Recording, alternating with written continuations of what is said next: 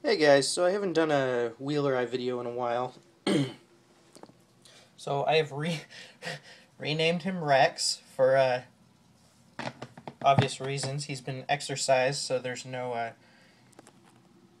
craziness with him anymore. I've been working with him a lot.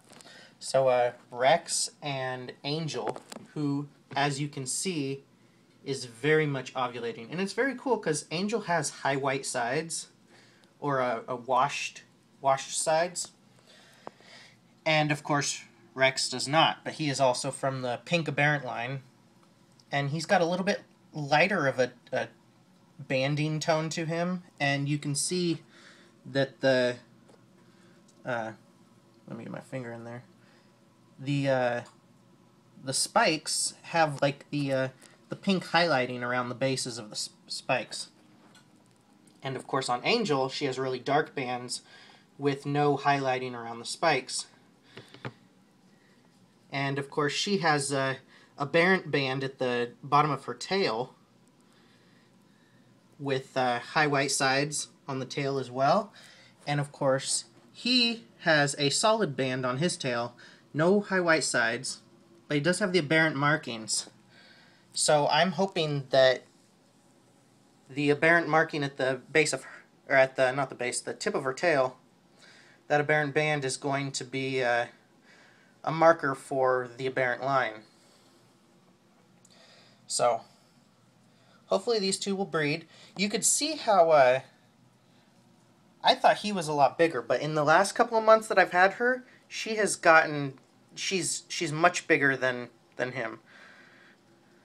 And of course, she has a really cool head pattern and like a nose band on her, and he of course does not. So he has dark markings all the way down to his lips, and he's going into shed, by the way, so it's kind of hard. It's not a really good example. But she only has the dark on her head, and then, you know, some lighter colors on her snout, and then of course the band on her nose. So it's going to be really cool to see what they produce. She of course has light legs with white front hands. He has dark legs with white fingertips.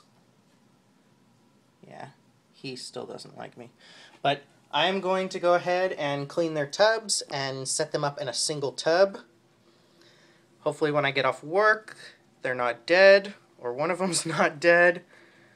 But yeah, they're just so cool. I love the Knobtails. Super awesome. Sorry this is on my iPhone 4. The T5i is at the other house uploading, so yeah, I know. Who has two houses? Crazy people. Soon, I hope I will be in there.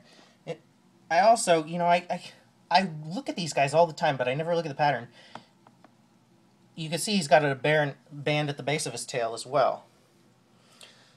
So she does not. She's just got that at the tip of her tail. But they're both completely different. I love that he's in shed. It looks like is he getting lighter throughout this whole video? Maybe he doesn't have pink highlighting spots at the base of his spikes. Maybe he's just going into shed. I don't know. It's always so fun to look at them. Every time I see them, it's just a new experience. But I want to keep this under 5 minutes. Don't forget facebook.com/thorgecko.org, and I'll leave a link in the description down below.